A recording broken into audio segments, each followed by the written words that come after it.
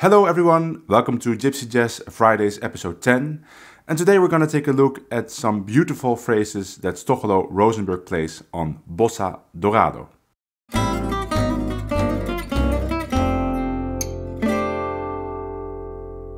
STOCHELO's playing is very special to me for several reasons. First of all, I've played with STOCHELO many times. I toured with the Rosenberg Trio for 7 years as a violin player.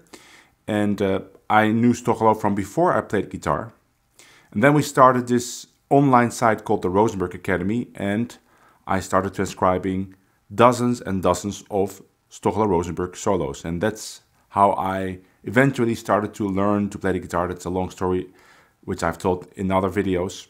But obviously it's my start in gypsy jazz guitar, and for a long while I sounded exactly like a bad version of STOCHELO Rosenberg, in the sense that I was only playing his phrases, but obviously not with the same level of technique by far, or the same timing or sensitivity. And as I got better and better in it, I also started exploring more options besides STOCHELO Rosenberg's language. And now, of course, my playing is a mix between lots of different things. But I can't hide my source inspiration, which is STOCHELO Rosenberg. So it's only fitting to take a look at some of his beautiful licks in this video, but also in future videos. Of course, if you want to learn more of these kinds of phrases, there's always the Rosenberg Academy, which is rosenbergacademy.com, which has over 100 solos of STOCHELO, carefully transcribed each note with theoretical explanations of the licks and backing tracks and stuff. It's great. I'll put a link to the Rosenberg Academy in the description. Let's get started. I chose 5 phrases. I have more, I have like 10, but I will do 5 in this video, and I will do 5 in a video especially for my patrons. Just the normal level patrons, or the $10 level patrons, you can check that video out on Patreon. There's a link to that site also in the description. The first phrase is a phrase from E7 to E half diminished A7. So if you have Bossa Dorado, you get D minor, and then it's E7, and it starts in the second bar E7, and then you get 2, 5, 1. Okay, the phrase sounds like this: 3, 4, 1, 2.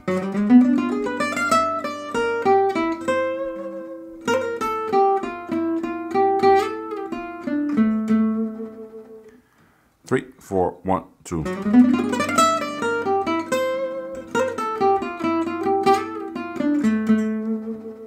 So this is a good phrase to practice your diminished arpeggios.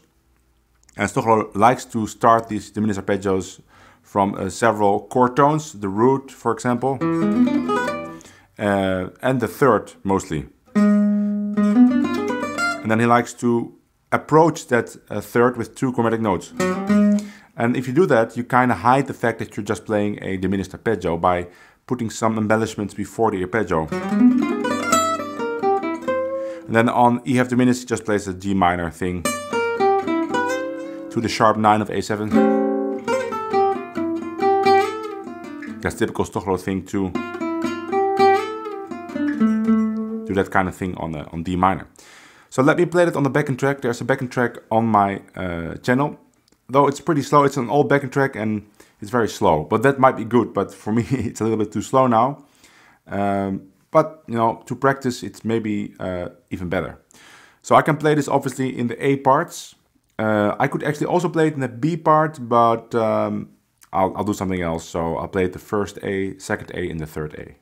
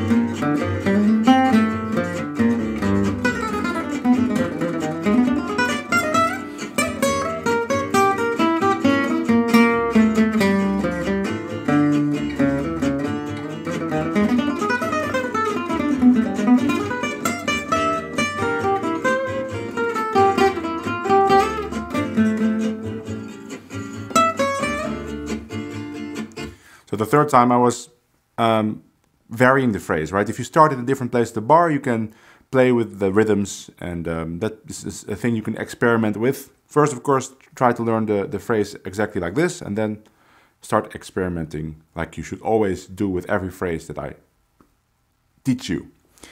Next phrase is a signature STOCHELO ROSENBERG lick, and maybe you've heard it. Let me first play not what's here, but like I would normally play the lick. Normally I would play it like this: 1, 2, 3, 4. So it starts with 2 repeated notes and ends on the root of G minor, right? So it goes from D7 to G minor. But here STOCHELO plays a rhythmical variation. Very convenient, because I was just talking about it. And the first time I heard it, I didn't understand what was happening, but he doesn't do the double notes. Normally I would do, but he plays 1A, which turns the lick around. It doesn't really matter if you understand it exactly, but it just changes the sound of the lick to something more subtle, more unexpected. So I had to describe it, and now you can learn it too. Sounds like this: 1, 2, 3, 4.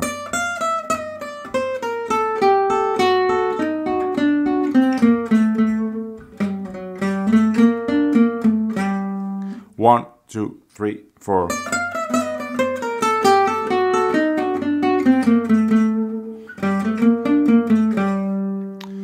Obviously for the bridge, D7 to G minor. Let's play that.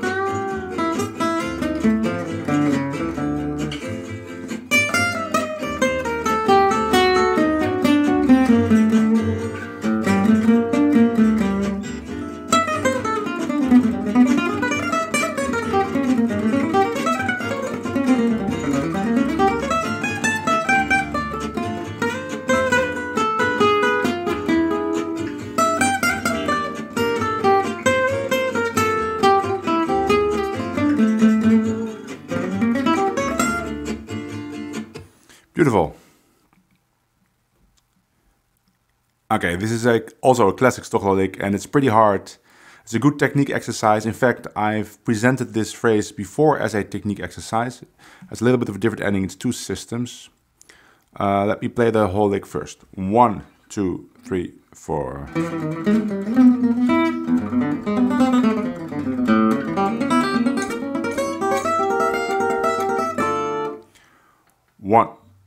One, 2, 3, 4.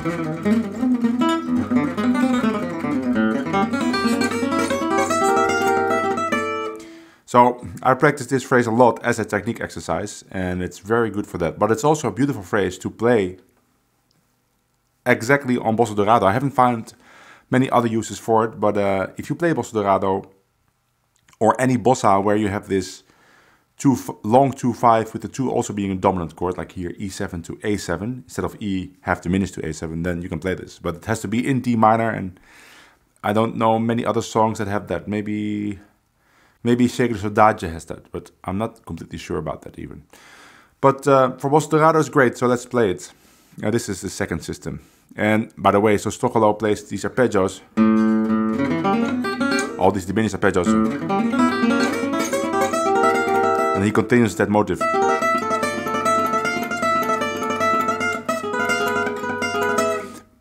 You probably recognize it if you hear him play it. Is there something else to say about it? No, it's typical Gypsy Jazz stuff with the open strings, diminished arpeggios for E7. And then the same thing for A7.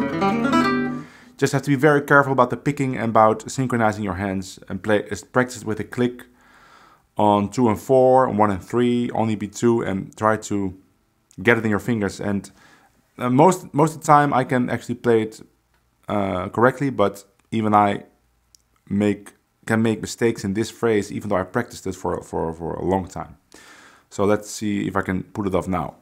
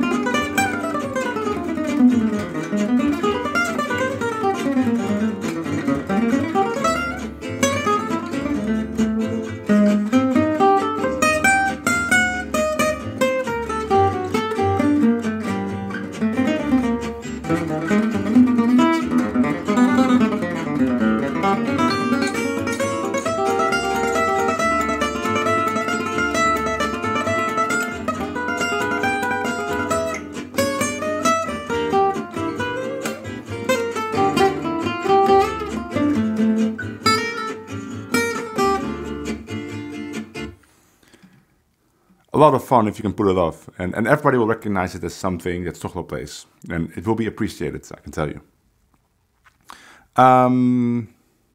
This is just a beautiful kind of a guitar trick for E7. It sounds like this: 3, 4, 1.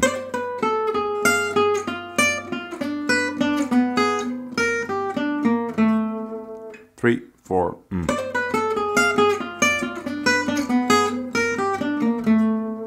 So the ending is not important, it just resolves to E flat half diminished. It's about this. It's just this diminished guitar trick, but then just play the bottom and the top note.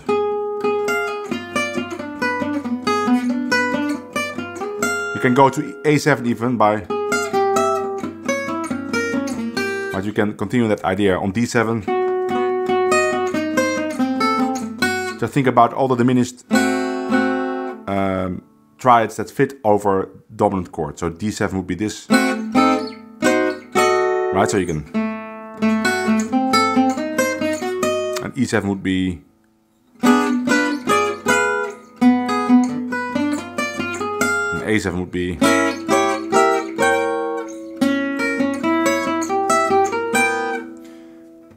Let's just play it a bunch of times on different dominant chords.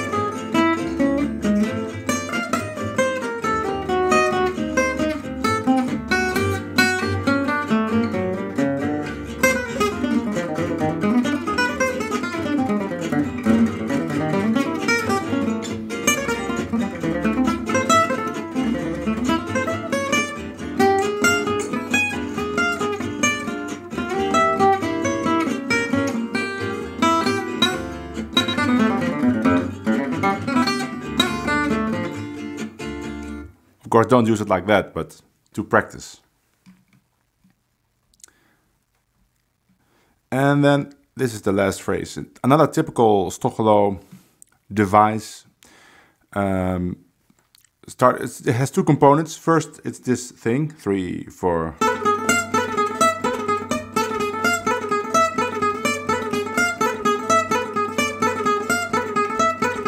Now I'm just repeating the first two bars. This beginning phrase, it really sounds very impressive, it sounds very virtuosic, and it's a great way to suggest fast phrases, even though it's not that hard to play. You can either play with a B or with the B flat.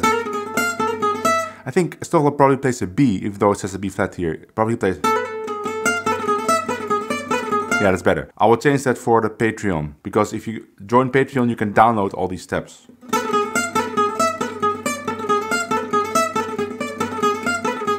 Then we get to the fast phrase in the last two bars, which Stochelo plays differently from what the tab says. So Stochelo plays it like this: 3, 4,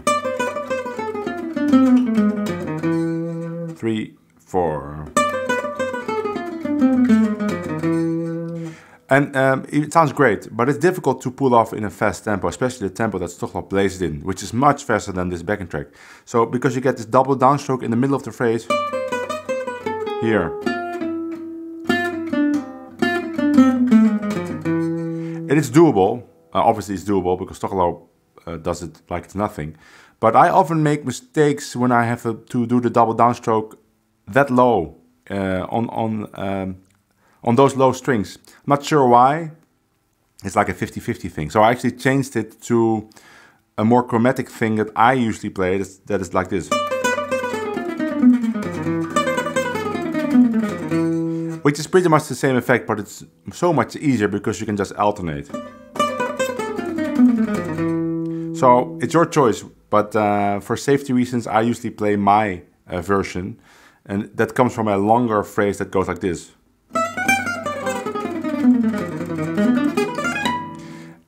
Which I talked about in other videos, but that kind of device I always use instead of what Stochelo plays.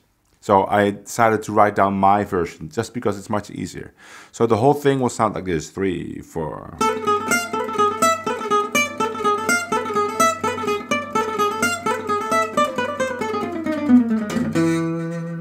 3, 4.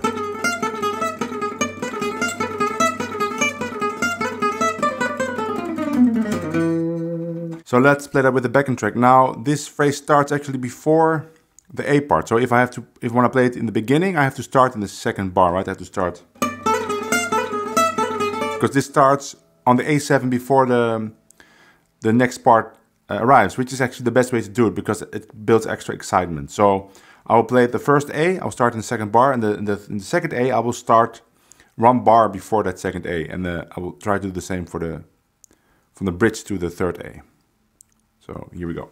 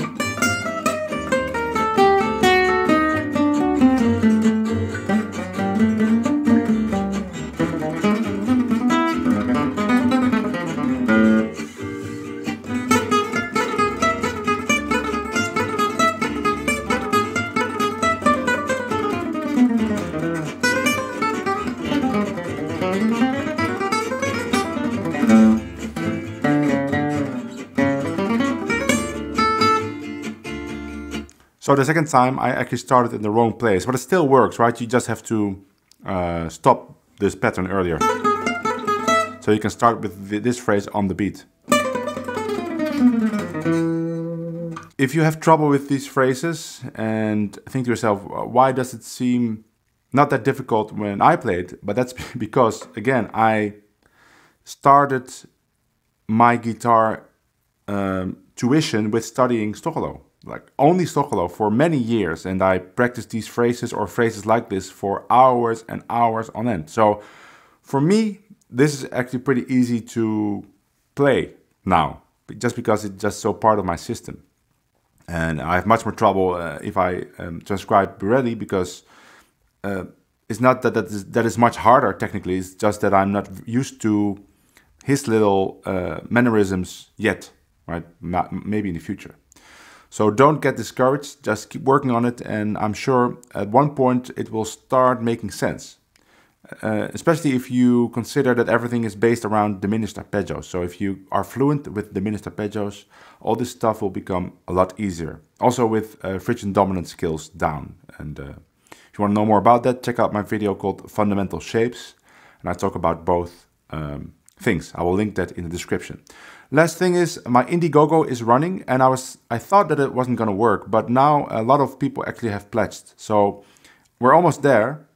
There's still like 10 days. So if you want a copy of my book, a hard copy, then join the campaign. And an extra news is the first time I'm saying it, all the people that have pledged in the campaign will receive a physical copy, of course, in April, but then will also receive at the same time the ebook version. So you don't have to buy that separately. And for all other people that are not part of the campaign, they have to choose by either the physical or the ebook or both, but then they have to also pay for both. But if you are part of the campaign, you'll get the ebook for free. Enjoy these phrases, and I will see you all in the next video. Bye.